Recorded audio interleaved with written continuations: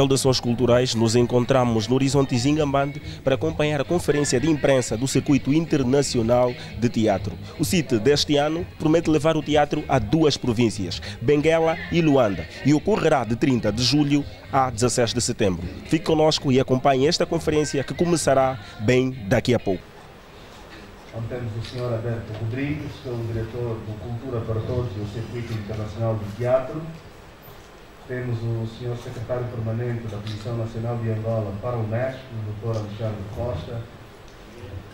E aqui também agradecer a presença dos nossos amigos da imprensa. Portanto, eu, assim de forma rápida, vou aproveitar e passar a palavra ao Sr. Alberto Rodrigues para então poder fazer a abertura dessa nossa conferência de imprensa. Este festival é anual, decorre sempre de julho a setembro, todos os anos. Importa frisar que na segunda edição homenageamos o Sr. José Mena Brantes, a terceira edição foi o Sr. Manuel Sebastião, a quarta edição foi a professora Agnela Barros e a quinta edição, que foi o ano passado, que nós também tivemos que nos moldar na maneira e hoje o novo contexto da pandemia, o CIT Live, homenageamos o Sr. Fragata de Moraes. Este ano, na sexta edição, a nossa menina de ouro é Maria João Ganga, que também é diretora, encenadora de teatro e também cineasta. O lema desta edição é CIT na promoção da diversidade cultural e artística. Este ano e cada ano que passa, com a graça de Deus, vamos sempre inovando artisticamente, não é? E em termos de ações. Diferente das outras edições, e com mais um desafio da pandemia, obviamente seguindo, respeitando as orientações do Ministério da Saúde, nós vamos fazer o circuito mais itinerante. Este ano nós vamos passar para a província de Benguela e na província de Luanda. No período de agosto, nós estaremos na província de Benguela e no período de setembro estaremos então aqui na capital do país, a província de Luanda.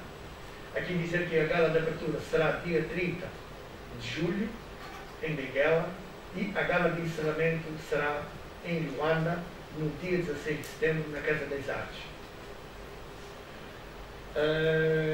Quero também aqui frisar que este ano vamos continuar com as nossas distinções, mas com algo diferente.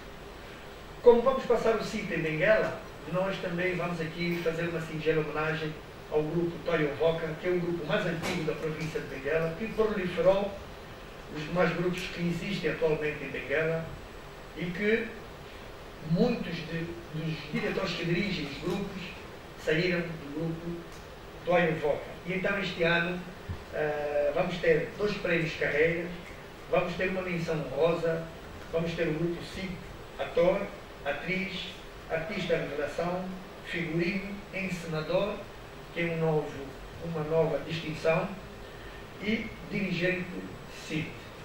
Queríamos nós aqui também ainda diferenciar que todos os grupos serão avaliados dentro da nossa linha de avaliação, tanto os grupos de Benguela como os grupos que vão participar também em Luanda.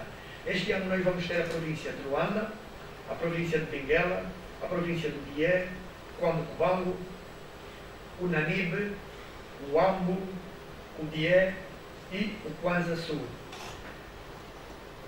O maior número das províncias, aqui em Luanda, nós só vamos trabalhar com os grupos de Luanda e todas as províncias vamos trabalhar com elas na província de Benguela. Agora sim vamos também estender a mensagem ao Sr. Secretário Permanente da Comissão Nacional de Angola para o Nesta, o Dr. Alexandre Costa. Da nossa parte, desejamos que esta sexta edição decorra tal como já decorreram as anteriores e depois tivemos a oportunidade de acompanhar.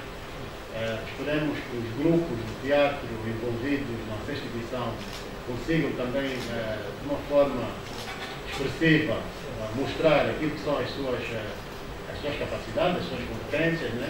Dentro daquilo que são as atuações que têm vindo a marcar desde sempre, quando são convidados a participar nestas atividades.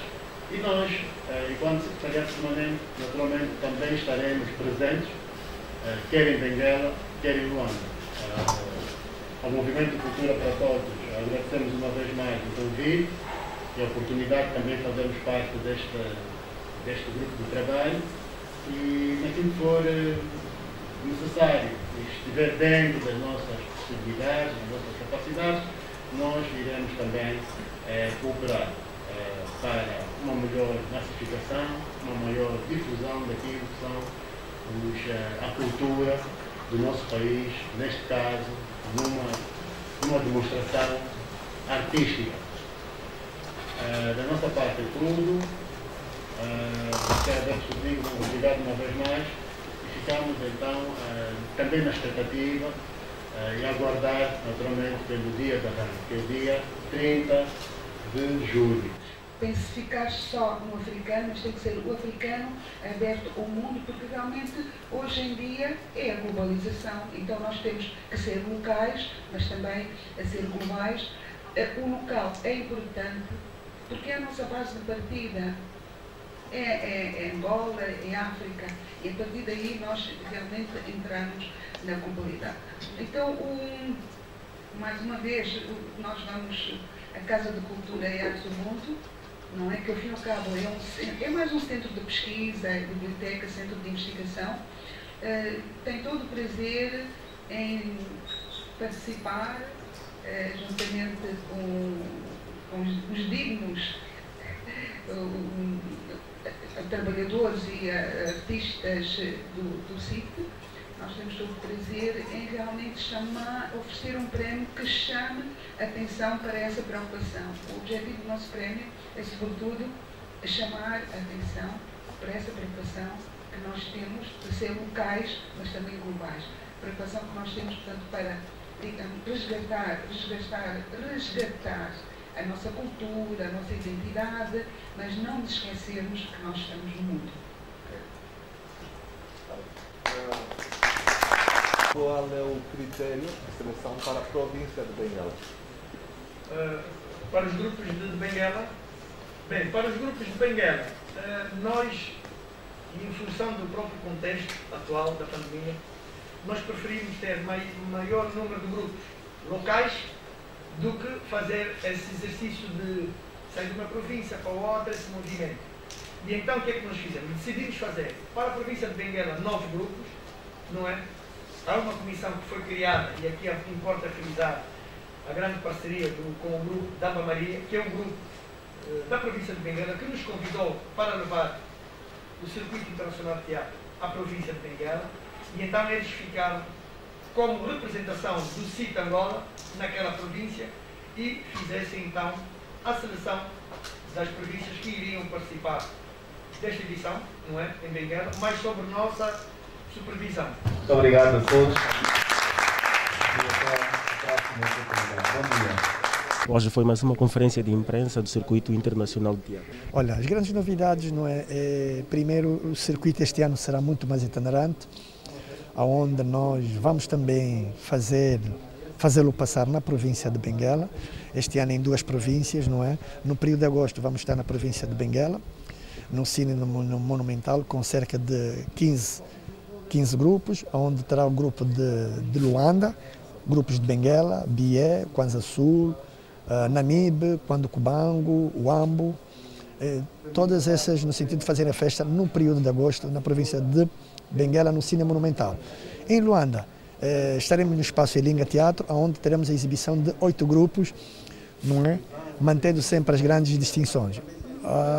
Aqui agradecer também à Fundação Ubuntu, não é? E o Cena Livre, que decidiram institucionalizar 2 prémios este ano para a 6ª edição do Circuito Internacional de Teatro, onde, para além das distinções do CIT, nós vamos ter o prémio Cena Livre e o prémio Ubuntu.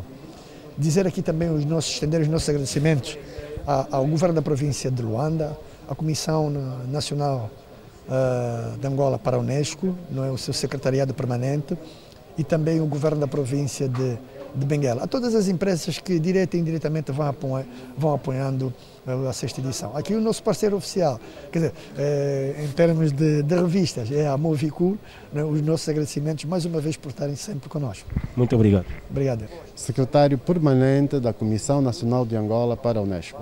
E nesta vez vai apoiar o CIT na sexta edição. Nós, na verdade, apoiamos todos os grupos que estão ligados às áreas de atuação, ou seja, dentro do âmbito da educação, da ciência e da cultura. A comunicação e informação é, por norma, também um órgão que integra a Comissão Nacional de Angola para a Unesco.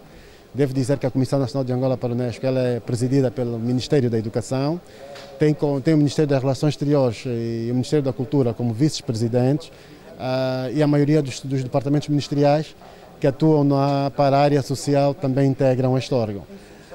Com a cultura, com o CIT, nós estamos ligados desde 2019. Tal como o CIT, temos outros parceiros. O que nós tentamos fazer é difundir aquilo que são as recomendações, as orientações e de alguma forma também acompanhar aquilo que são as políticas, as medidas de política do Estado nestes domínios, e a melhor forma que nós encontramos para o fazer é através das parcerias, ou seja, tendo parceiros, sejam eles instituições públicas ou privadas, mas sobretudo aquelas organizações de utilidade pública que no seu dia a dia também advogam de acordo com a sua ação social junto da sociedade civil. Okay, muito obrigado. Obrigado nós. Qual foi a razão da abrangência do Circuito Internacional de Teatro propriamente para Benguela? Bom, desde a materialização do CIT na primeira edição, nós sempre pensamos que ele devesse ser itinerante, que ele devia abranger o país todo. Nós nunca o fizemos por exiguidade econômica, mas por causa do contexto em que nos encontramos, nós fomos obrigados a reinventar-nos. Sabe-se que a cidade de Luanda, a capital, onde está sediado o Projeto Cultura para Todos e o CIT, está em cerca sanitária, então nós decidimos ir para a Benguela. E dessa forma, naturalmente, ela está a ser itinerante. Então, hoje já há um alívio no decreto da calamidade, não é? Nós podemos fazer os espetáculos até às 20 horas, até às 22 horas, mas antes disso nós tínhamos horários fechados até às 16 horas, até às 18 horas, cá em Luanda. Benguela podia acontecer até às 20. Então nós já tínhamos a ideia de ir para a Benguela antes do decreto ser aliviado. O Excesso de Cor vai participar na sexta edição do Circuito Internacional de Teatro pela primeira vez? Pela primeira vez. E olha, eu vou dizer já que as expectativas são grandes mesmo, grandes, porque um grupo que tem apenas um ano de existência, não é? E com atores minimamente experientes, imagina participar neste que é um grande festival de teatro, ou melhor, de Angola, então não tem como. As expectativas são grandes mesmo, grandes. Qual é o sentimento de participar pela primeira vez? Olha, é grande, porque eu faço teatro já há 12 anos e o Excesso de Cor existe minimamente há um ano, e eu posso dizer que com os outros grupos que participei nunca tinha participado no festival do CIT. E hoje eu posso dizer que eu tenho uma grande oportunidade de mostrar o meu talento, ou o nosso talento como Excesso de Cor, para grandes entidades, não é? Isto visto que nós já viemos a fazer um trabalho excelente, não é? Naquilo que é trazer teatro de qualidade para a população angolana, e o sentimento é maior. Um ator que pensa da abrangência do CIT às outras províncias, ou propriamente para Benguela nesta sexta edição? Olha, é uma grande oportunidade de expandir aquilo que é a troca de experiência, porque na realidade nós só conhecemos algumas pessoas, né? Ou alguns atores só conhecem aquilo que é o talento local, não é? Vamos dizer só de Luanda. Agora imaginemos a oportunidade de você mostrar o teu talento para as outras pessoas, ou essa troca de experiência para pessoas de outras províncias. Então é mais uma oportunidade, não é? Pois é mais uma conferência. Nesse momento damos por aberto então a sexta edição do Circuito Internacional de Teatro. É uma plataforma que vem exatamente que é para dinamizar o teatro nacional e não só, por isso é que o nome é Circuito Internacional de Teatro. Então é uma mais-valia que é para a cultura nacional e internacional também. O que dizer da abrangência do CIT como ator para Benguela e as outras províncias que virão com o tempo? Pois, é uma oportunidade para todo mundo, visto que a arte tem este cariz inclusivo. Então o circuito não fugiu deste particular, que é tornar todo mundo um só, Ubuntu nesse caso, para fazer com que todo mundo tenha exatamente as mesmas oportunidades, todas as províncias tenham as mesmas oportunidades para demonstrarem aquilo que sabem melhor fazer, que é a arte angolana. Muito obrigado. Obrigado eu, bom dia. Desta forma colocamos um ponto final à cobertura aqui da Conferência de Imprensa do Circuito Internacional de Teatro, o CIT, desta vez que acontecerá de 30 de julho a 16 de setembro. Vai acontecer em duas províncias, Luanda e Benguela. E também desta vez terá 2 prémios carreiras e uma homenagem, como sempre. Então, já sabe, somos a Move Cool, a revista que expressa a arte angolana. Estamos juntos.